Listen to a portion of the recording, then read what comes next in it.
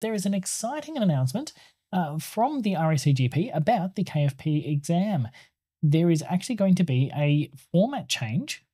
It will remain paper-based, but the questions are moving away from the short answer to multiple selection questions, or MSQs.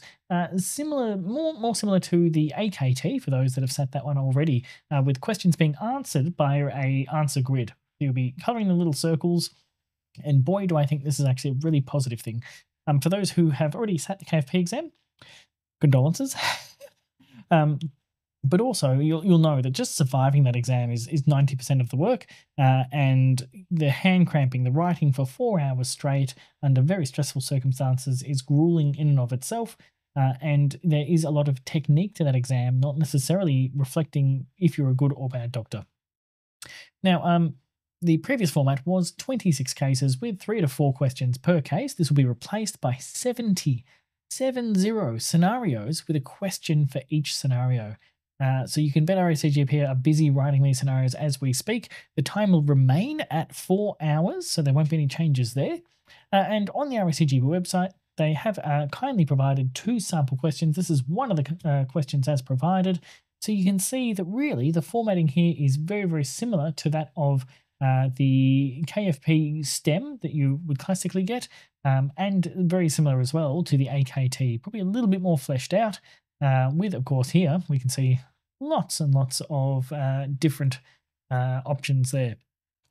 Now, probably some things to highlight for those that haven't set the KFP yet is that these still have that what are the most appropriate next steps, select 4 from the following list. So this is a 4-answer multiple selection question with a mix of investigations and management options.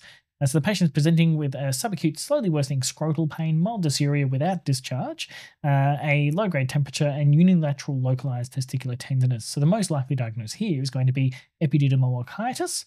The subacute presentation and patient age make the acute testicular torsion unlikely, and whilst an STI is less likely to cause, it can't be definitively excluded from the information here, and the pain's not severe. So if we look at the answers, let's try and get them on screen. There we go. So the correct answers here relate to rational initial investigations to determine the causative organism and provision of a simple analgesia. So antibiotics can be initiated once the causative organism is known and there is no imminent emergency to warrant urgent referral. So you can see we're still sticking with a similar kind of the answers are what you would expect to see if you're writing them out, if that makes sense. You'll note they do have drug doses here. I'm uncertain the implications of that. My personal thoughts, though, and the big one that I think is going to save a lot of people a lot of pain, is that there's no negative marking for incorrect answers. And I think that's something that would frustrate a lot of people on the old KFP format if you were overcoding or had other things. But I do want to point out there is still that 0.35% deduction from your overall score as a penalty if you still provide too many answers. So in that last scenario, it asks for 4 responses. If you circle 5 boxes, you lose 0.35% from your overall mark. And as we've spoken about before, it's incredible how quickly that adds up as well. Now, it's possible, and there's kind of some unclear wording, but it's hinted there may be some weighted answers as well. So some answers still might be worth more marks than others, similar to previous KFP.